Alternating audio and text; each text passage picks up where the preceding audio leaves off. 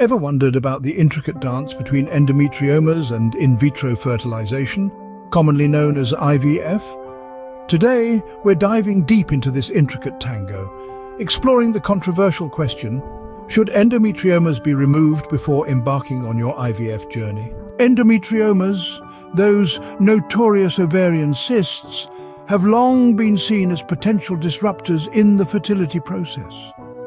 Some research suggests that these unwelcome guests may interfere with egg quality, potentially impacting IVF success rates. However, the story doesn't end there. Removing these cysts through surgery can also pose risks. The procedure may lead to a reduction in your ovarian reserve, that all-important bank of eggs for potential future pregnancies. This presents a challenging paradox: to remove or not to remove? The answer is far from straightforward. The decision hinges on many factors, including your age, the severity of your endometriosis, and your individual goals for IVF.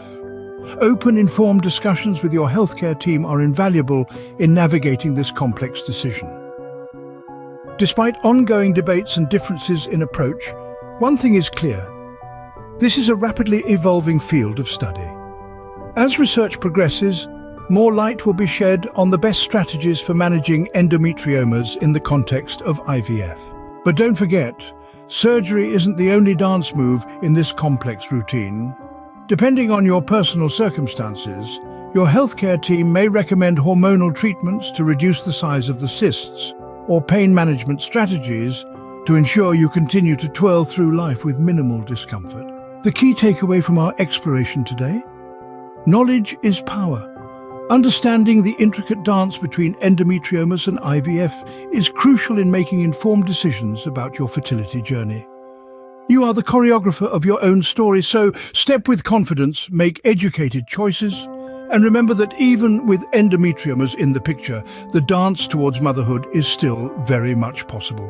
Don't forget to delve deeper into this topic by exploring the video and FAQs below. And let's keep this conversation alive. Share your thoughts, experiences, or questions in the comments section. Until next time, keep dancing.